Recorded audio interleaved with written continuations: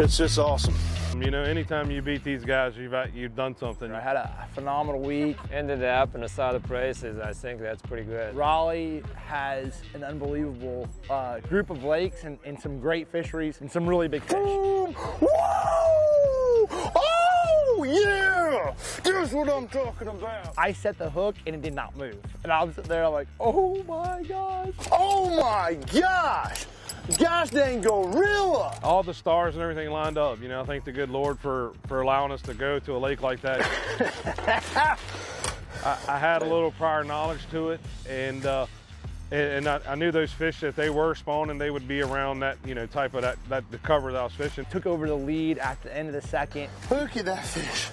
10, 9. But I knew also just as fast as I came to the top, someone else could too, and Powroznik was catching them good. The best way I thought I could catch them was with a wacky worm. I threw a V&M chopstick, and basically that's all I had in my hand all day long. This is the way I want to explain. This is like unknown places for all of us.